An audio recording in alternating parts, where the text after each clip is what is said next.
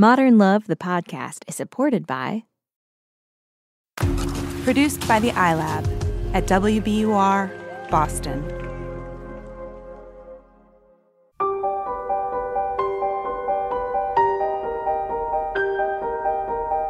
From the New York Times and WBUR Boston, this is Modern Love.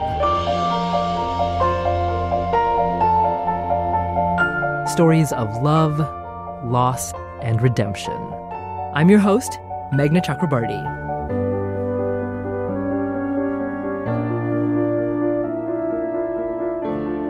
Love is about trust. But have you ever been tempted to breach that trust? To read someone's diary, check their text messages, read their emails? Joyce Maynard writes about a time when she faced that temptation. Her essay is called My Secret Left Me Unable to Help. It's read by Jessalyn Gilsig, who has appeared on shows including Glee, Nip Tuck, and Vikings. As hard as it was sometimes caring for my children when they were little, back in those days I at least stood a reasonable chance of protecting my sons and daughter from pain and loss. The hard part hits later, when, fiercely as you love this person and desperately as you may worry, you can't come to your child's rescue. Worse, what you imagined you were doing to protect her may actually end up inflicting another form of injury, as my actions easily could have in what happened between my daughter and me. It was the fall of 2001, and the world felt like a particularly dangerous place. My children were grown and out on their own, one son at college, the other bumming around West Africa. At 22, my daughter Audrey had left to spend 6 months volunteering with a women's organization in a poor town in the Dominican Republic. Not long after Audrey started living in Barahona, she emailed that she had met a young man, Johnny, who ran a kind of taxi service offering rides on the back of his motorcycle. He had given her a lift. She didn't tell me much, but I knew Johnny had come to the Dominican Republic from Haiti in search of a better life. Audrey said he was handsome, smart, funny, a great dancer, and wonderful to her. Within a month, she wrote to say she was in love. Then, nothing.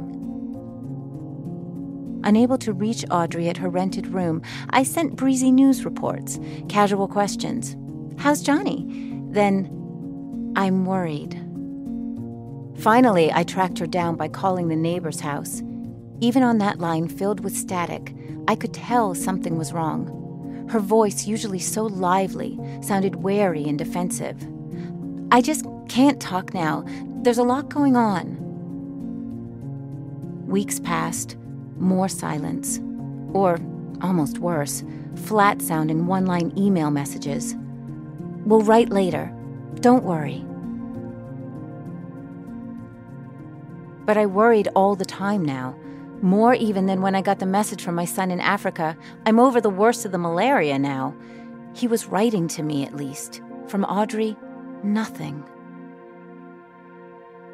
In early spring, 6 months since I had seen her last, I dreamed my daughter was running down a dirt road with her long braid flying behind her and her face a mask of grief. The dream felt real. That morning, I knew what I would do, though I feared my daughter might never forgive me. For years, I had known the password to her email account, but never used it. Now, hands trembling on the keyboard, I typed it in. Slowly, then, in messages she had written to friends, the story unfolded. She and Johnny had gone for their HIV test that December. 2 weeks later, a clean bill of health for Audrey. But the man my daughter believed to be the love of her life was HIV positive. Back then, for an undocumented Haitian living in the Dominican Republic, the medical services necessary to keep him alive would be available only at a cost beyond his means. It got worse. They had mostly been careful, but not 100%. And the test results Audrey got could not be viewed as accurate until 3 months had passed. Feeling as though the room was on fire, I scrolled through the messages my daughter had written over the week since then. There were letters to the American Embassy inquiring about Johnny emigrating to the United States if he were married to an American citizen. Letters inquiring about the options for treatment for both of them back home, if she came home. But for the moment, Audrey was still living with Johnny, loving a man with whom she could not make love, uncertain of her own health. All I wanted, reading this news, was to jump on the first plane to the Dominican Republic, throw my arms around my daughter. Only to do so, I would have to admit to having done this terrible thing. When I was very young, my mother read my diary.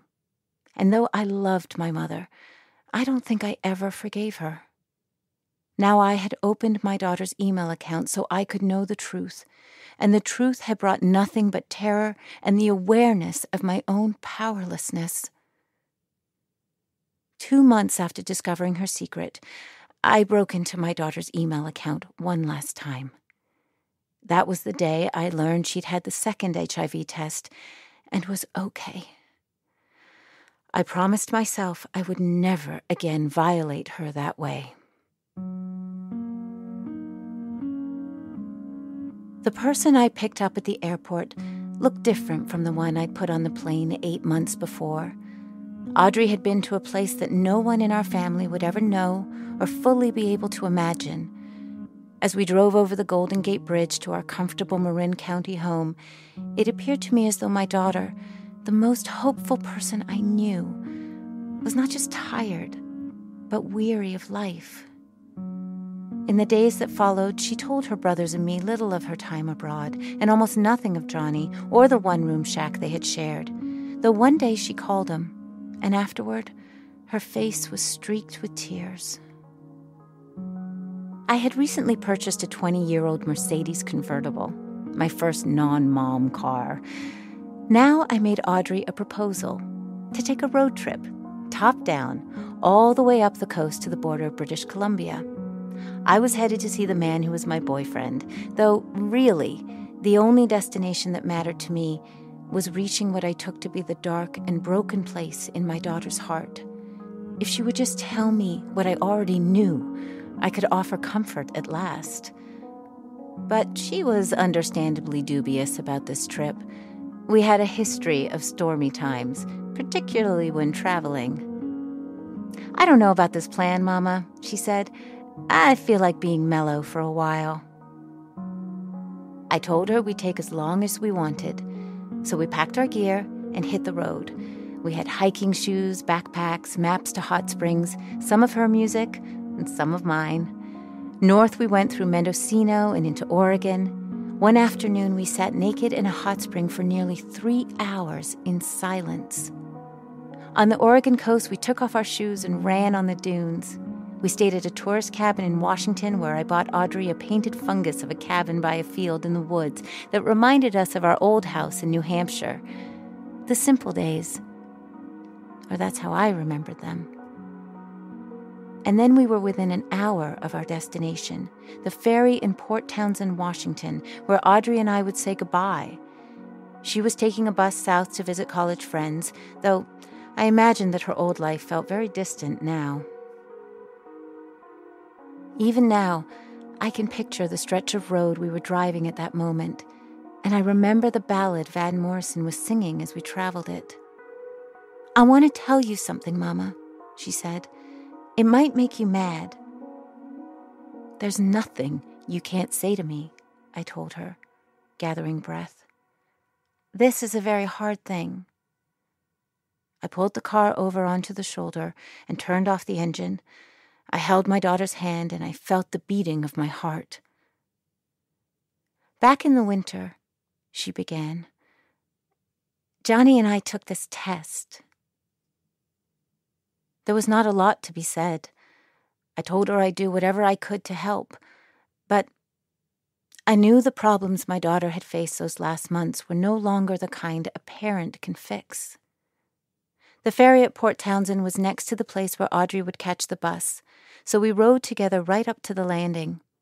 Out of the trunk of the Mercedes, I lifted her backpack and hat, the painted fungus, a bag of raw almonds for the long bus ride, and 2 $20 bills. All the things a mother gives her child when there is something else the child needs that's nowhere to be found. After we said goodbye, I drove the car onto the ferry and climbed out so I could stand on deck as the boat motored out of the harbor.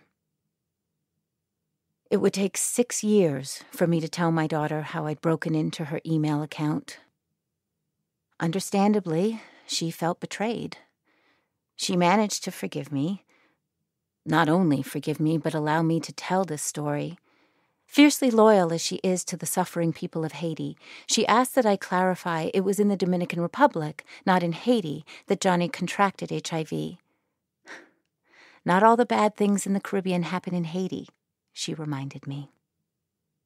And one more thing she would say, after hearing me describe my anguish over those many months and my obsession with making everything all right for her, when of course I couldn't.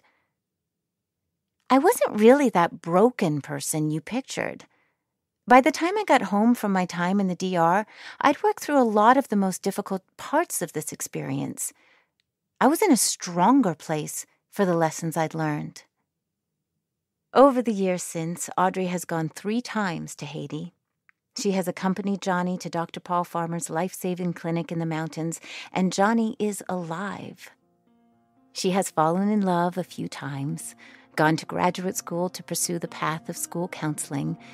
This summer, she will return once more to Port-au-Prince. "You don't need to try and fix my life anymore, Mama," she tells me. "I can handle that part on my own."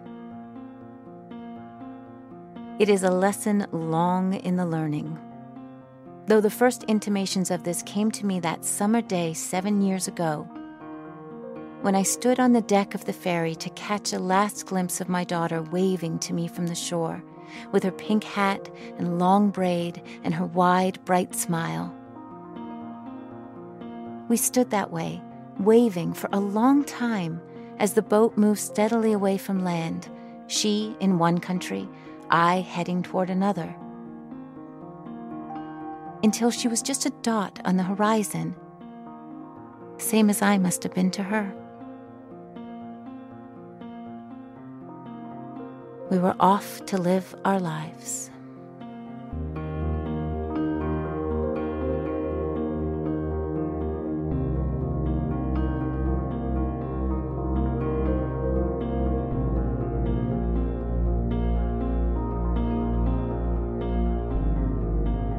That's Jessalyn Gilsig reading Joyce Maynard's essay, My Secret Left Me Unable to Help.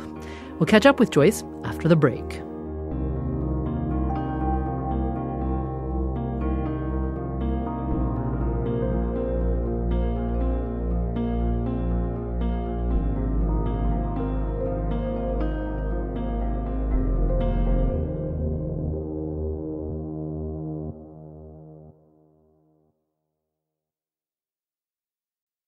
Joyce Maynard's essay was published in 2009.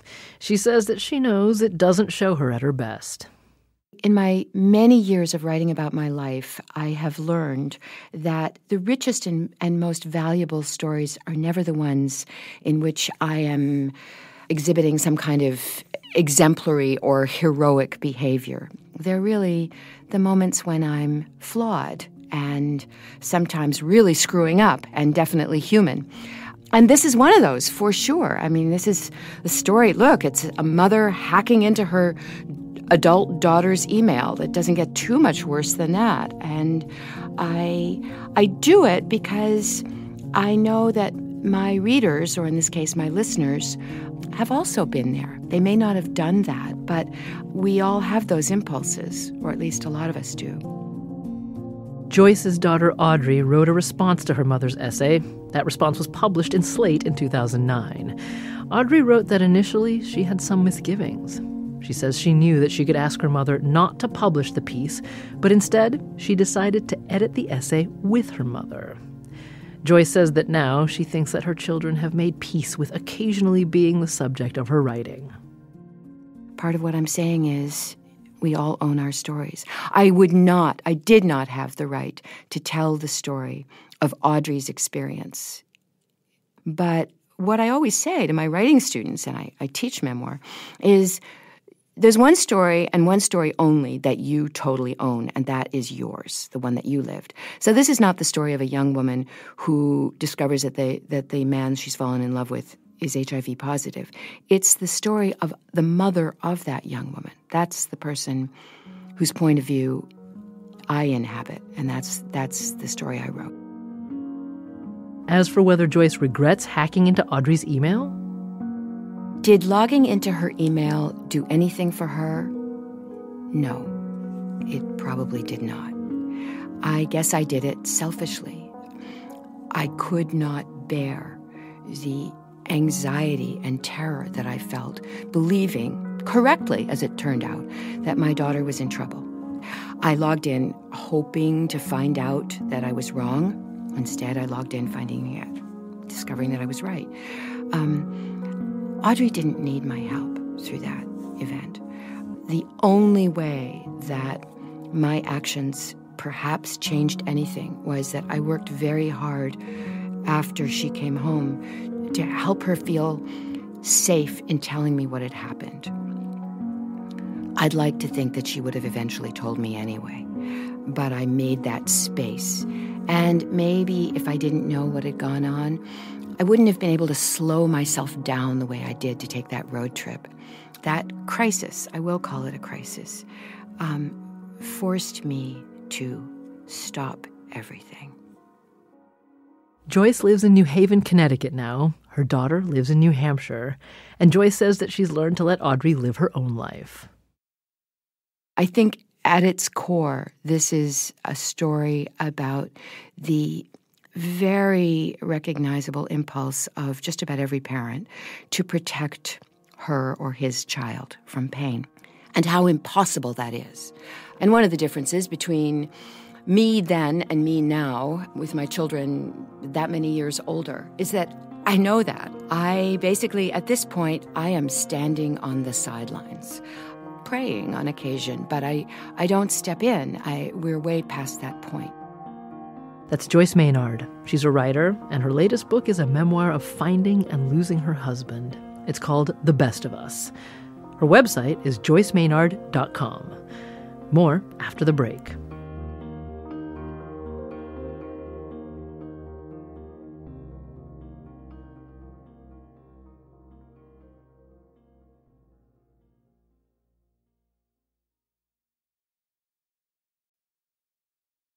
Here's Daniel Jones, editor of the Modern Love column for the New York Times. There is just so much going on in this essay. There's so much just life and struggle and love and combativeness and just all the mess of life, which I feel like Joyce writes about so well. She is perfectly willing to come clean about her own failings and transgressions and own up to them, both in life and on paper. She wrestles with the people in her life and sort of wrestles it onto the page.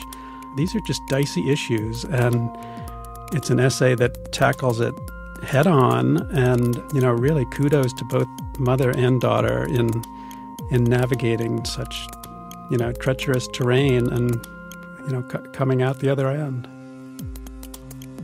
And here's Jessalyn Gilsig. The reason I chose this particular essay from Modern Love is that I connected so much with the struggle a mother has, I think, honestly, from the day your child is born, of realizing that although you are on this earth to protect this child, you are also here to let them go. And it's, to me, when I had my daughter, it was perhaps the most sobering moment, was realizing that I had the incredible gift of bringing this person into the world, but really my task was to release her into her life. And I thought that this story captured that contemplation so well, and also taught me that it's an ongoing process and an ongoing challenge that probably never really ends, but is a part of being a parent.